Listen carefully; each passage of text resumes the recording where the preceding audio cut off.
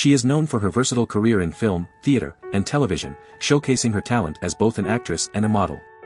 She is recognized for her captivating performances in classic movies, such as Jesse James and Stanley in Livingstone, where she starred alongside renowned actors.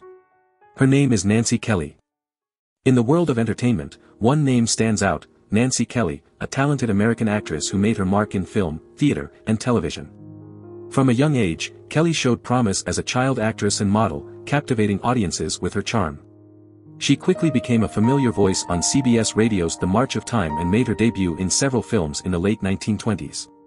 But it was in the late 1930s that Kelly truly rose to prominence, becoming a leading lady in her teens. She starred in over 24 movies between 1938 and 1946, sharing the screen with legendary actors such as Tyrone Power and Spencer Tracy. One of her most notable roles was as the love interest of Tyrone Power in the classic film Jesse James, which also featured Henry Fonda. Another memorable performance came in Stanley in Livingstone, where she played opposite Spencer Tracy. However, Kelly's true success came when she turned her attention to the stage in the late 1940s. It was there that she found her greatest achievement in a character role as the distraught mother in The Bad Seed. Her portrayal was so powerful that she received a Tony Award for Best Actress in a Play for the 1955 stage production.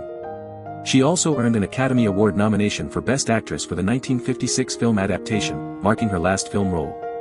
After her stage success, Kelly continued to make her mark in television until 1963.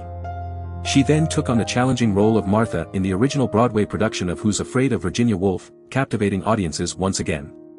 Although she made only a handful of television appearances in the mid-1970s, her impact on the entertainment industry was undeniable. Nancy Kelly's journey from a child actress to a leading lady and ultimately a respected character actress is a testament to her talent and dedication. Her performances on stage and screen left a lasting impact and earned her numerous accolades. Whether it was her role in Jesse James or her Tony Award-winning performance in The Bad Seed, Kelly's legacy lives on, reminding us of the enduring power of her craft. Nancy Kelly, born into a theatrical family in Lowell, Massachusetts, had show business in her blood. Her mother, Nan Kelly, was a silent film actress who coached and managed Nancy's career. From a young age, Nancy was in the spotlight, appearing in 52 films on the East Coast by the time she was just 17. She wasn't alone in her pursuit of acting. Her younger brother, Jack Kelly, also followed in their family's footsteps and became an actor, most notably known for his role in the television series Maverick. Despite her busy acting schedule, Nancy also prioritized her education. She attended several schools, including Bentley School for Girls, Immaculate Conception Academy, and St. Lawrence Academy. Even as a child, Nancy's image was so widely recognized that she became known as the most photographed child in America, thanks to her numerous appearances in advertisements. As she grew older, Nancy transitioned from child roles to leading lady status. In the 1930s and 40s, she starred in 27 movies, working alongside renowned directors and actors. She appeared in films such as Submarine Patrol, Frontier Marshal, Jesse James, and Tarzan's Desert Mystery.